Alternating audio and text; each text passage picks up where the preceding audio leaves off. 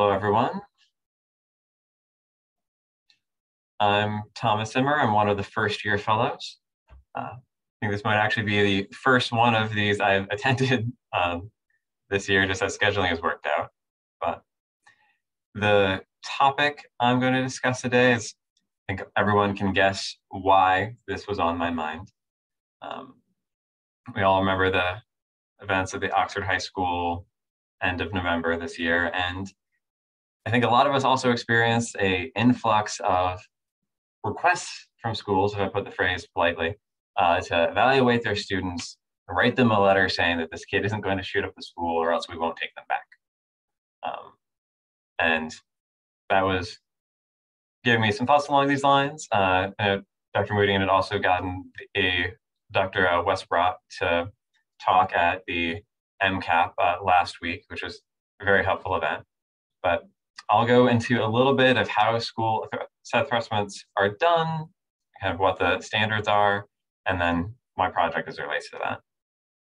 Some things I wanted to put at the beginning. There isn't much research into school threat assessments, particularly into their efficacy. These are very rare events, and they're very hard to study from a preventative standpoint. Looking into it, finding the databases of mass shootings in the United States, meeting the cutoff for some reason was arbitrarily set at 4 fatalities. There have been 8 school shootings in the United States that were the student themselves going to a school, and that's in the last 40 years. I should say there's been 8. So hard events to predict. They're low frequency, but just very high consequence. Unfortunately, there are a lot of things we study of the harms that the school assessment process itself does. These kids are taken out of school for prolonged periods of time. It can be very stressful. And so the research is more like, how do we do that well? I personally have had 3 cases of school threat assessment since Oxford. One in PES, I believe, one in ACAP, and then one following as an outpatient. And for all of them, this process was incredibly stressful. For the patients, us as well, but mostly I meant the patients.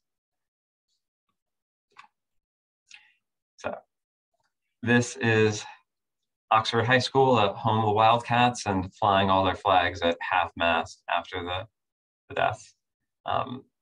November 30th, and there were, I believe, 4 fatalities. All were students, and 6 students were injured, and 1 teacher was injured.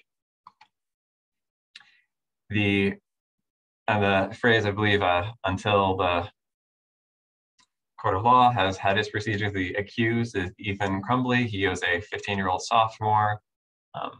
The weapon he used was a semi-automatic pistol that he'd gotten 4 days before as an early Christmas present from his family. Part of the reason everyone's so anxious about this, I think particularly from the school point of view, is that this has been a particularly litigious event where there have been $200 million lawsuits. The last time I checked, there might have been more now, leveled against the school and the school officials for their failure to prevent the shooting and ignoring the warning signs, but things were used.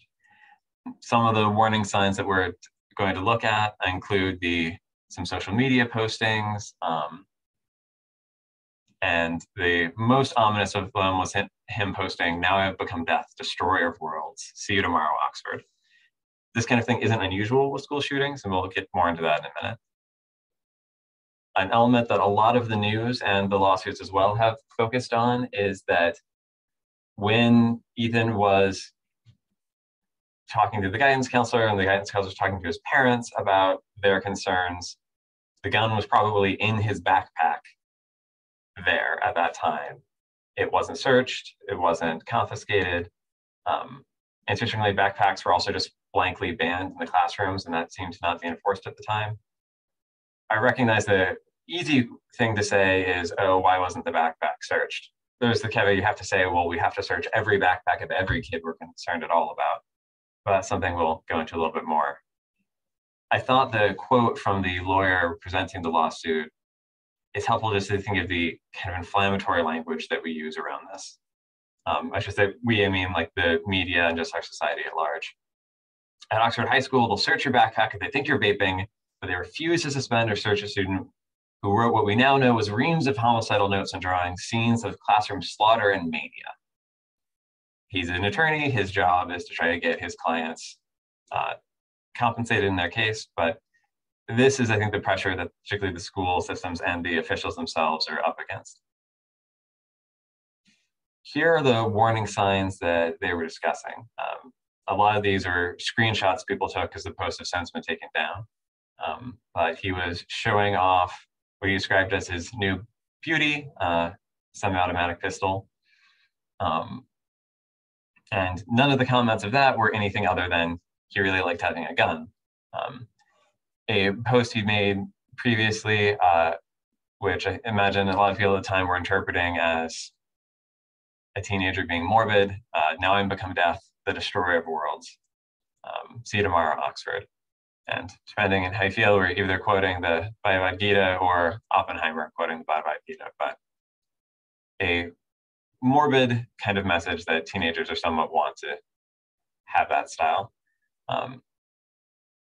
And more of the social media posts where, again, he's showing off his gun, but in a way that a lot of our patients in the state of Michigan, guns are part of the culture. A lot of families have guns, they hunt. We should probably assume that a lot more families have guns in the home than are telling us. But now let's get to some of the warning signs that were a little bit more concerning. And this happened the day of the shooting, hours before. His math teacher was reviewing this piece of homework and had seen a lot of things that were very concerning to her. That is what they then sent to the guidance counselor, who asked the parents to come in to meet with her. Note that a lot of these sections are scribbled out. The teacher took actually a photo of it before it was scribbled out, because this was Ethan learning that his parents were called in and they're going to show this. So I think he's trying to scribble out the things that were most concerning. And he wrote a bunch of things to make it seem more harmless. But some of the things that are scribbled out, and I can show you the photo in a minute, are things like, "My life is useless, blood everywhere." So here's "The thoughts won't stop. What's scribbled out is help me." This is a drawing of a person lying on the ground in a pool of blood with what looks like 2 gunshot wounds. Drawing of a bullet, a crying face, and then the innocuous things that were added later of, "I love my life so much. We're all friends here. Oxford High School rocks. Harmless act. Video game this is." Notably, it's not clear exactly what happened in the session, but if the parents were asked about access to guns or not, but the parents certainly didn't disclose that they'd recently purchased him a gun, and they didn't seem to try to figure out if he had it on him or where it was at home. This has actually led to the parents being indicted for negligence, and then there was the multi-day manhunt that all of us probably remember. He ended up going back to class and had access to his backpack. This is the worksheet from before he'd written on it, and you can see that he did a kind of startlingly detailed drawing of a gun, phrase "blood everywhere," "the world is dead," "my life is useless." And I thought, very interestingly, the "help me" was crossed out. At the time, some of what the school's reporting is that Ethan was calm and cooperative with the school staff. He hasn't had prior disciplinary action. He wasn't seen as a bad kid. The parents were pretty resistant to the suggestion of taking him out of school. And so at that time, it was made as a suggestion. And the language around it, seems like the parents weren't felt to be cooperative. So the school told them that they have 48 hours to seek counseling for him or they contact CPS. It's kind of an interesting intervention. Reminds me a lot of when schools just send these kids to PES for us to handle the problem. But just curious, 48 hours isn't very urgent, and seeking counseling for him doesn't seem like it's reacting to this threat. I would note that it seems like people had been concerned previously that he was depressed, he wasn't getting the care he was needing, and that family didn't seem to be interested in getting him mental health care. Going farther back into his history, some of these were seemed to contribute to this. His only friend, he was a pretty isolated kid, moved away the summer before. His dog had recently died, and people were thinking he was depressed around that. And a neighbor had called CPS because his parents would leave him home alone without a phone, had a way to contact help. Well, they went out to the bars.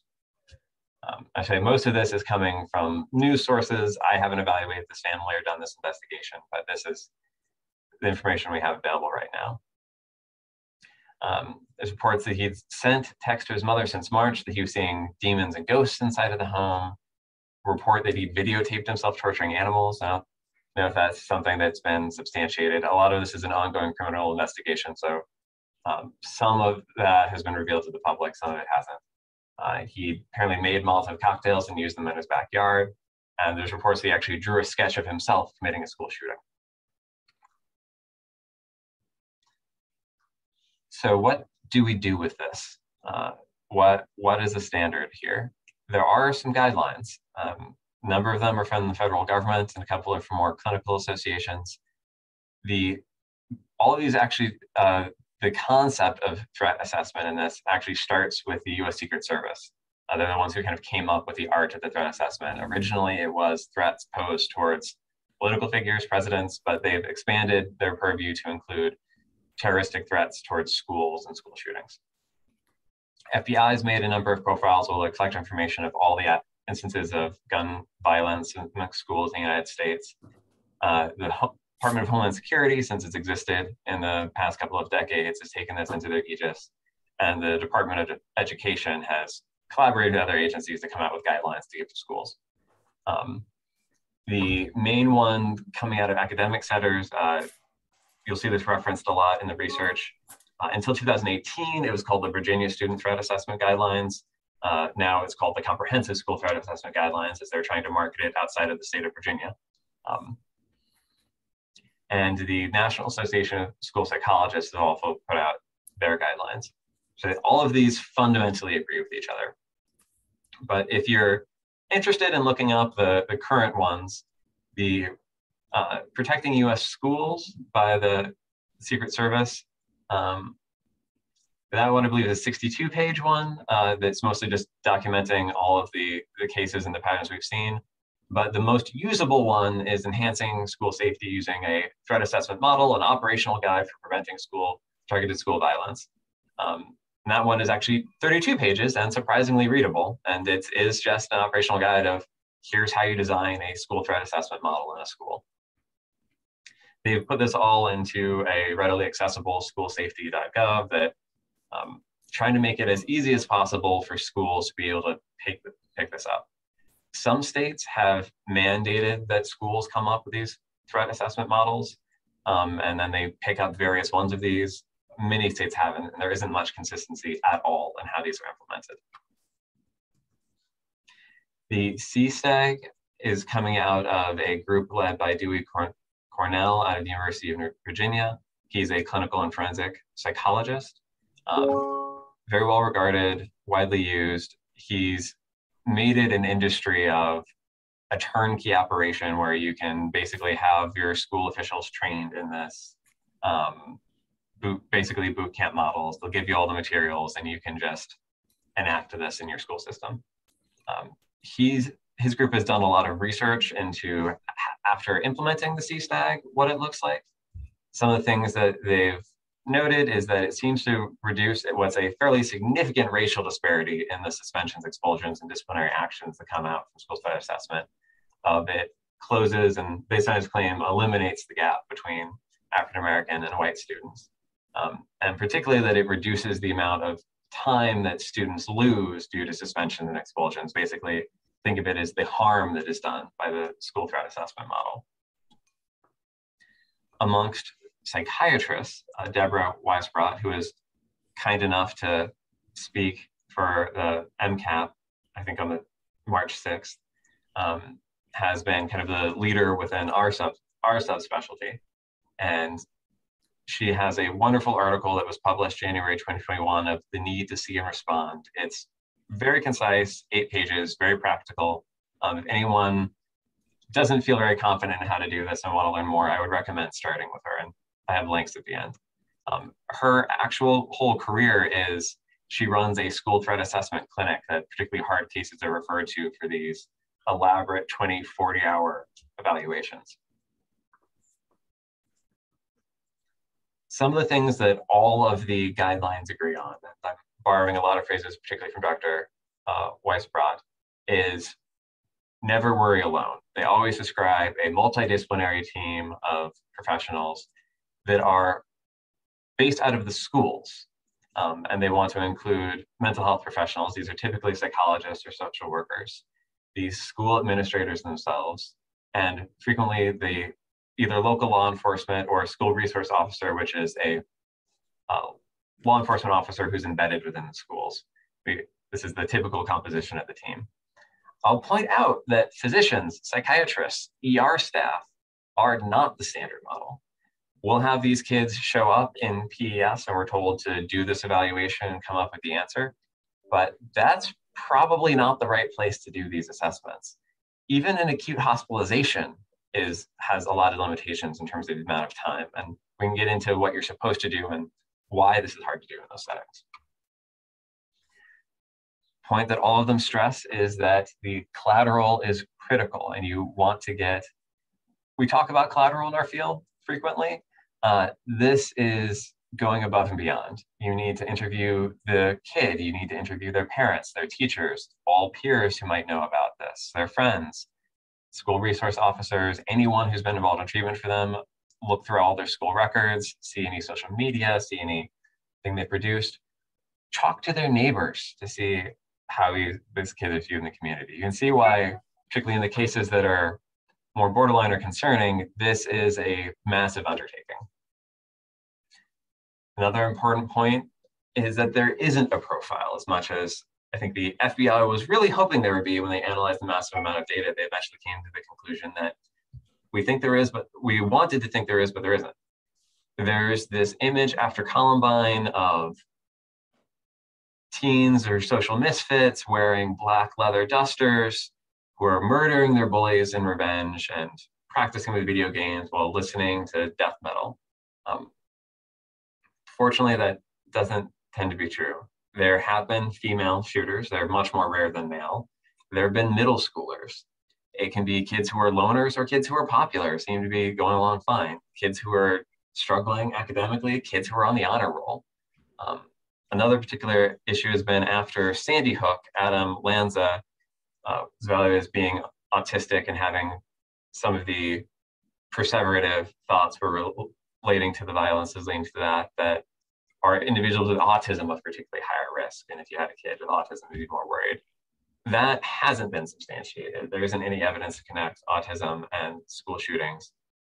There's probably a small subset of people with autism who focus on that, and it's something you'd want to explore. But people with autism are much more likely to be victims of violence, and it's not seen as a particular risk factor.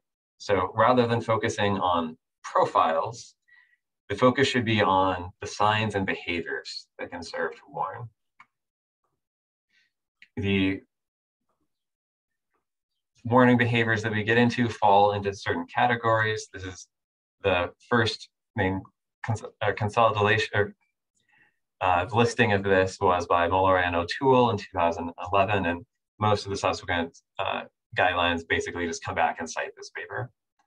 First is pathway, and this is anything that's preparation or leading up. Is this person looking at means? Are they planning it out? Are they drawing how they're going to move through the school? Are they looking up weapons? Very commonly, are they looking up how other school shooters have done it? So you'll run into kids who are in trouble because they've been Googling ammunition, and it was something that Ethan was doing, Googling ammunition at the school.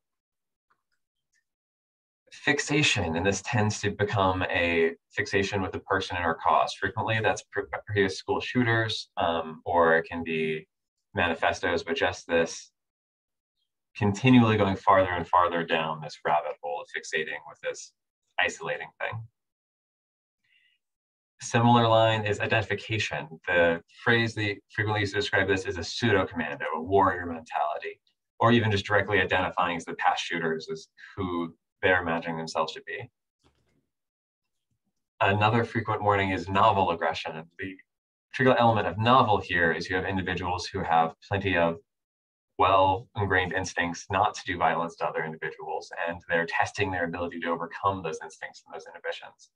And this can be violence towards peers, violence towards animals, but they're basically testing out their ability to pull the trigger. Frequently, there'll be a burst of energy, and this can be just general, kind of described almost as what would make you a little bit concerned for mania.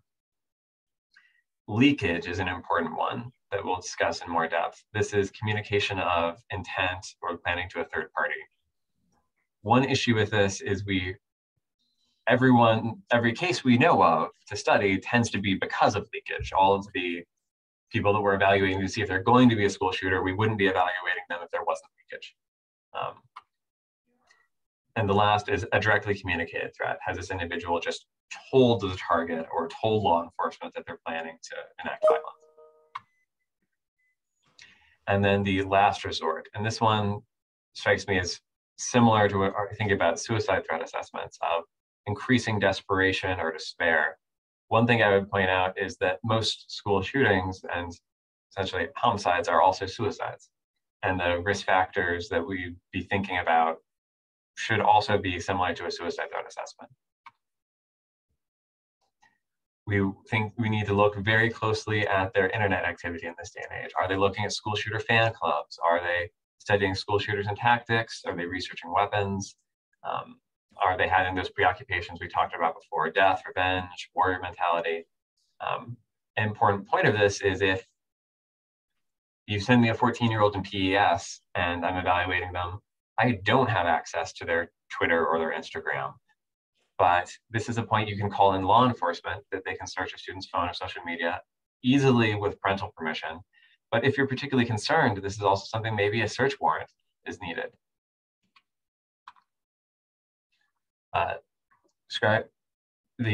Most of the school shooters do disclose their plans in some way to peers. So I should say many school shooters disclose their plans to peers. There can be frequently drawings and imagining like we had with Ethan. They will do social media postings warning about it. And some of these are things of like telling people not to show up tomorrow. They will write, and sometimes this is full manifestos, but a reason that you probably do want to ask the family to bring the kids' journals in so you can read them. I think I should bring up that makes this tricky is that while this is a fairly sensitive thing for leakage, it isn't terribly specific. Many cases that aren't seen as substantial threats will have some kind of morbid theme or a kid looking up guns at school that's going to bring them to our attention. So you do need to look at the context and try to help figure out how much you need to worry about it. One thing that is very vital and probably where that was somewhat lacking in this case, although it might have been lacking in the case of the parents, was being a very thorough means assessment. Weapons overall, but of course in this country that primarily means guns. And this isn't just are there guns in the home? Do the grandparents have guns? Do they might have access to their friends? Do they hunt? Are they on the skeet team? Really being exhaustive and trying to figure out what this person could get means. This is another place that it might make sense to engage law enforcement. Especially if you're not confident that the parents are reliable, law enforcement can go and they can go into the home, they can talk to the parents and be a little bit more convincing than you are. This is something that did not come up to me as an option before I was working on this project or doing these readings, that calling the police that I normally view as a threat to my patients, but might be something that's helpful or necessary in these cases. Another thing these guidelines agree on, zero tolerance policies that I think we're all very familiar with, do not tend to be helpful. They don't promote safety. There's nothing keeping a kid who is expelled from showing up at school the next day with a weapon. It does increase their isolation, their anger or resentfulness. It does isolate them from individuals who care about them and support them. And you're taking individuals who already tend to be psychologically struggling and making them more vulnerable. So this is probably, if we're optimistic, just a misunderstanding on schools' parts of how to keep their school safe, but it's probably also a lot of medical legal just covering yourself. And the point where all of the systems get to for the guidelines is how do we delineate these threats between ones that we worry about and ones we don't. The common term that's used for the ones that we're not as concerned about are transient threats. And this can be people who are just angry, or they're making a joke, or some other easily resolved issue. Instance that I had is a kid who was suspended, I believe, for multiple months because he was Googling images of guns at school so he could make an FBI cat meme. So that was a zero tolerance policy. He was just out. But anyone looking at this case had no other indications that this kid was a risk. This wasn't seemingly a substantive threat. It wasn't related to him harming others. The meme wasn't about threatening people. So most of the evaluation systems would pretty rapidly come to the conclusion with this individual that this was a transient threat. More substantive threats, unfortunately, are not uncommon. And this is something that communicates a serious intent to harm others. And different guidelines have different rating systems, but they all essentially get to the same point of how worried should you be. Some unfortunate examples are, this was, I believe, before the Umpqua Community College shooting, and this was October 1st, 2015 in Roseburg, Oregon. This is a site called 4chan, which is known both for being anonymous and having a dedication to misanthropy. And so you can see that person saying that some of you guys are all right, don't go to school tomorrow if you're near Austin, telling people to look out basically in the news. And the individuals replying to the post were wishing them good luck with, I think, making it seem go to A&M instead, that they know what this person was referencing. Similar case was related to this of same sentiment, don't go to school tomorrow if you're in the Northwest.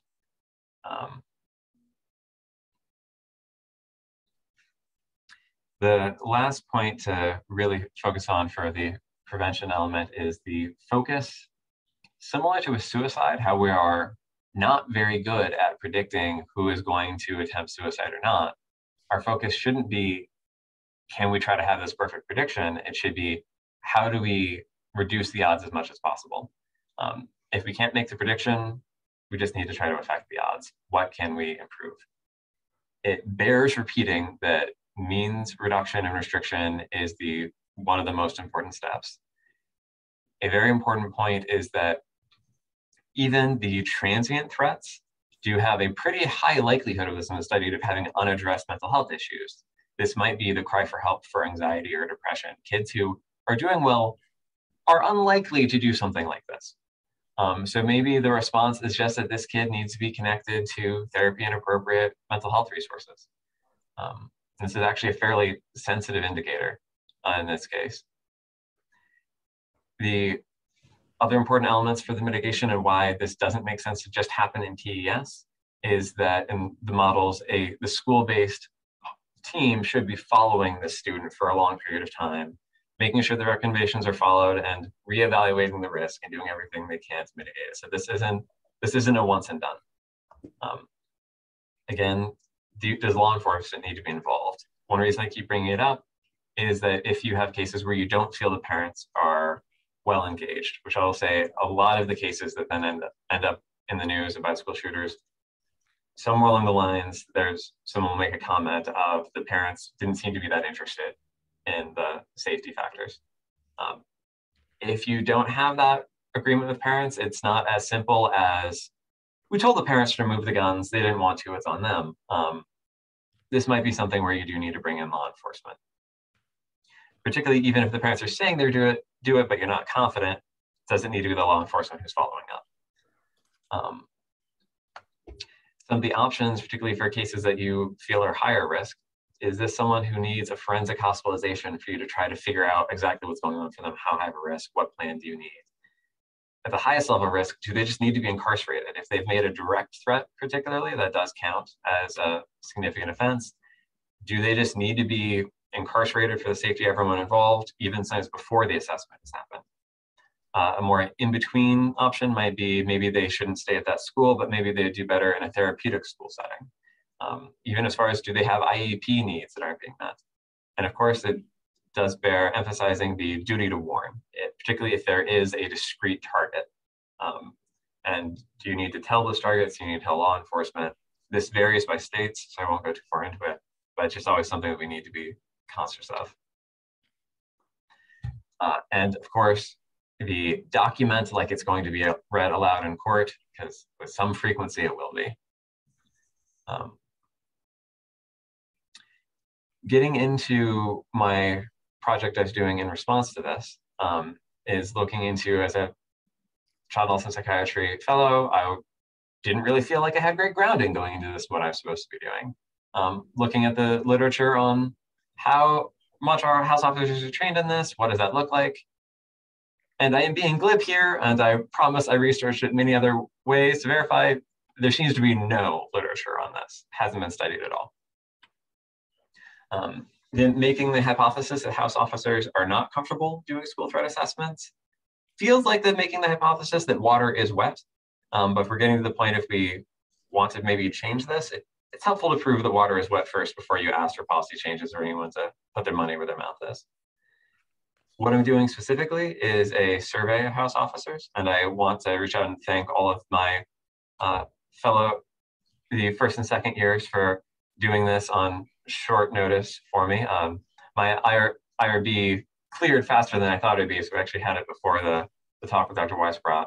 But yeah, since this is a pretty quick, anonymous online survey, I think I timed myself doing it at 2 minutes, and it's just what exposure have you had to school threat assessments, didactics and school threat assessments, and how do you feel doing them?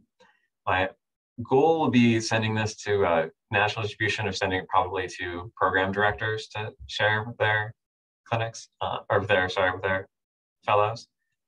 Right now, my focus is on child adolescent psychiatry fellows, but my IRB, I did extend that to general psychiatry residents, pediatric residents, family medicine residents, because those are also people that this might walk into their ER. Obviously, it'd be more of a focus for us, but somewhere we might expand. And the early results I have from, this is just University of Michigan and our Wayne State program. The 15, I did not take this because I'm running it, but I can say where my numbers would be. Looking at the answers, only one person had any didactic exposure in residency. 4 individuals were exposed in fellowship. The majority of people hadn't done any school threat assessments at all. And I should say, if I was included in this, it would be 6 of 15 had done between 1 to 5. And one unfortunate individual has done at least 6. Most of as I was expecting most of this to occur in emergency room settings and inpatient psychiatric units, but I was surprised how often this is actually in the outpatient clinic. I would be curious to the story of whoever had this happen in the consult liaison service, but it's just helpful to think about where this is happening and are these appropriate settings for it. This is just a very basic confidence and familiarity types of questions. Are you confident performing this evaluation? As you can see here, most people aren't. Are you confident documenting it? Again, most people aren't. Are you confident writing that letter that the school is demanding? Here you notice people really aren't. Do you feel helpless? And most people are. Are you feeling frustrated? And this one, again, is overwhelmingly people are feeling frustrated being asked to do the school threat assessment. And I feel this is because we're being asked to do something we're not confident in doing. And do you believe that all psychiatrists should be trained in doing school threat assessments? I think it looks like at least 2 individuals are thinking, no, this shouldn't be part of our job.